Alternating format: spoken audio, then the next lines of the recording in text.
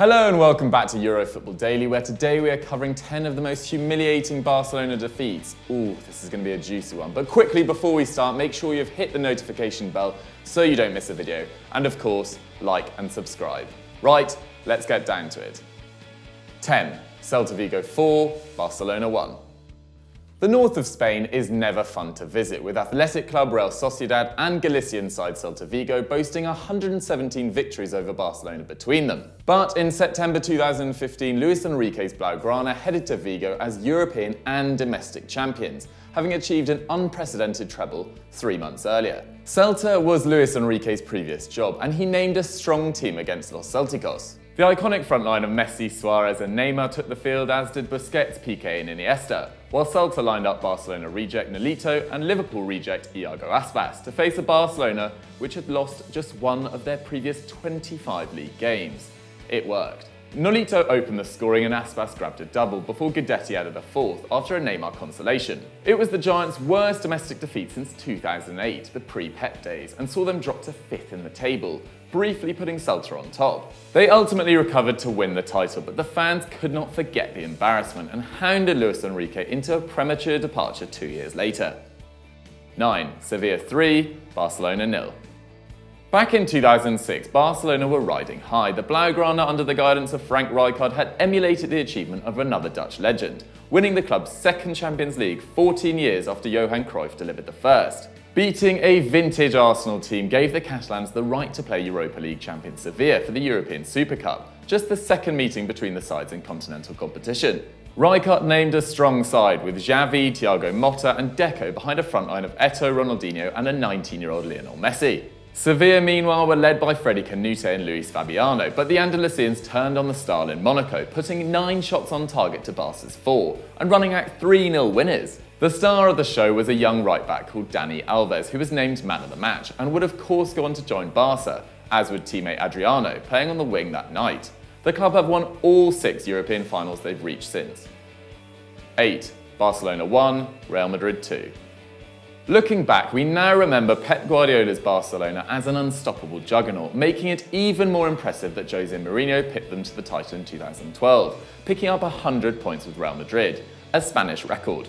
The second Clásico of the season came in April, just 3 days after Barcelona had lost the first leg of their Champions League semi-final against Chelsea. Hopes were high though, with the gap between Barca and Real just 4 points with 5 games to go, and a 1-0 deficit to overcome in the second leg against a weak Chelsea side. But Mourinho turned up with the perfect game plan, ripping through Barcelona on the counter-attack and getting 6 shots on targets to the Catalans' 3. Khedira and Ronaldo scored the goals, and Guardiola's men didn't even get an attempt on the frame until the 70th minute, meekly surrendering the title to Los Blancos. 3 days later, the club gave up a 2-0 lead against 10-man Chelsea to exit the Champions League in the penultimate round. Despite winning 4 trophies that season and Lionel Messi scoring a ridiculous 73 goals, Barcelona failed in the 2 competitions which mattered the most, and Guardiola left that summer. 7. Levante 5, Barcelona 4. A narrow loss at the tail end of a title-winning season might seem like it shouldn't figure so high on this list, but this was no ordinary defeat. Barca went into their matchup with Levante in May 2018 just 2 games away from completing a campaign without losing once in the league.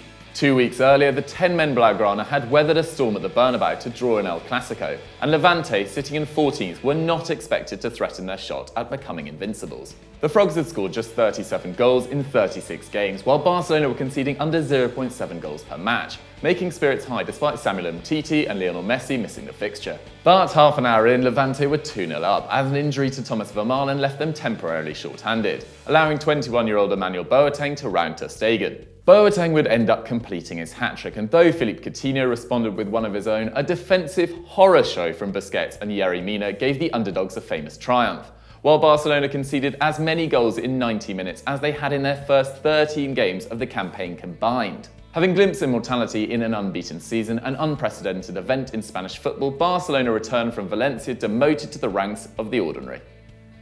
6. Barcelona 0, Dinamo Kiev 4. In 1997, Barcelona had gone 4 years without winning La Liga, keeping them out of the Champions League. But UEFA changed the structure of the competition to include domestic runners-up for the 97-98 tournament, and Barcelona were drawn in the ideal group, facing PSV Eindhoven, Newcastle and Dinamo Kiev. Louis van Gaal was in his first year at the helm but suffered a horror start, losing away at the Magpies and drawing at home to PSV, before a 3-0 battering in the Ukraine. There was a month between the third and fourth fixtures, and Barcelona regrouped, intending to regain their pride when Kiev came to the Camp Nou, with a strong lineup including Luis Figo and Rivaldo, while a 19-year-old Carlos Puyol and Sergio Busquets' dad Carles were on the bench. However, Andriy Shevchenko, then just 21, bagged a first-half hat-trick to leave the Spanish crowd stunned. A red card for Sergi Bajoan and a fourth goal from Rebrov in the second half meant the Ukrainians had netted 7 without reply with the 2 legs, and Barcelona finished bottom of their group, watching arch-rivals Real Madrid go on to win the whole competition. 5. AC Milan 4, Barcelona 0. The first of 2 European Cup finals on our list, Barcelona played AC Milan in the 1994 edition, with the 2 superclubs having won 3 of the previous 5 tournaments. Milan under Fabio Capello had lost to Marseille the year before, but had won 3 Scudetti on the bounce, including 1 unbeaten. Barcelona were coached by Johan Cruyff and had 4 titles in a row, while their centre-back Ronald Koeman was actually the top scorer in the European Cup, with 8 goals. But the Rossoneri were in trouble. Gianluigi Lentini, then the most expensive player ever, was out injured, along with star striker Marco van Basten, while Costa Curta, Baresi and Papin all missed out too. Barcelona, meanwhile, had too many good options. UEFA rules at the time prevented a team from fielding more than 3 foreign players, and Cruyff went for Stoichkov, Romario and Koeman, dropping Michael Laudrup, who Capello later described as the one I feared. Against the odds, Milan put in a performance of historic brilliance, with Marcel Desailly dominating Pep Guardiola in midfield. It was 2-0 at half-time, 4-0 after 90, and Barcelona's record became 4 finals, 3 losses. They never won another trophy under Cruyff, and Laudrup ditched them for Real Madrid that summer. 4. Steaua Bucharest 0, Barcelona 0. Since 2006, Barcelona have won all 4 of the Champions League finals they've appeared in, but it wasn't always so easy. In 1961, the Catalans became the first club ever to beat Real Madrid in the competition, which was then 5 years old, when they defeated the Merengues 4-3 in the first round, sparking a run to the final, where they lost to Benfica. The Catalans would not return to the showpiece match until 1986, but this time a coronation seemed inevitable. Terry Venables' side had knocked out Porto and holders Juventus on the way to the final and faced Steaua Bucharest, whose side was entirely composed of Romanians. Meanwhile, Barca were led by German superstar Bernd Schuster, who had come in third for the Ballon d'Or the previous year. However, the Minnows kept the score at 0-0 with a determined rearguard action, and the match went to penalties, where Steaua keeper Helmut Duckerdam made himself a hero. Though Steaua only scored 2 pens, Duckerdam saved all 4 of Barca's effort, the last from Marcos Alonso, father of the current Chelsea defender. The title went back to Bucharest, while Barcelona went home in disgrace. Venables was gone just a year later. 3. Barcelona 1, Metz 4. Barcelona had a stellar domestic campaign in 1984-85, winning the league for the first time in 11 years by a landslide 10 points, in Englishman Terry Venables' first season at the helm. El Tel arrived from QPR, where his solitary piece of silverware was a Division 2 title, bringing hard-working, selfless players with him, like Scottish player Steve Archibald, who he backed to replace the outgoing Diego Maradona. Not an easy job. The Scot rewarded his manager's faith with 15 goals, and his newfound emphasis on hard work and team shape over individual skill helped transform a festering Barcelona. However, Barcelona struggled to compete on multiple fronts, bowing out in embarrassing fashion to Metz in that year's edition of the European Cup Winners' Cup. Prior to the game, the bookies priced Metz' chances of progressing at just 100 to 1. Bernd Schuster was starring in Barca's midfield, and Archibald was firing on all cylinders, not to mention Venables' side had already defeated the Maroons 4-2 in the northeast of France. And it looked like par for the course after the French club quickly found themselves 1-0 down to a Carrasco goal. However, a Kerbos hat-trick, including 1 front post thunderbolt and a calamitous own goal by Sanchez, saw Barcelona crash out 6-5 on aggregate. That would be the highlight of Metz's European campaign, as they crashed out to Dinamo Dresden in the next round. 2. Real Madrid 11, Barcelona 1. Remarkably, the heaviest defeat in the history of El Clasico is not Barca's record loss, which was a 12-0 drubbing at the hands of Athletic Club in 1930.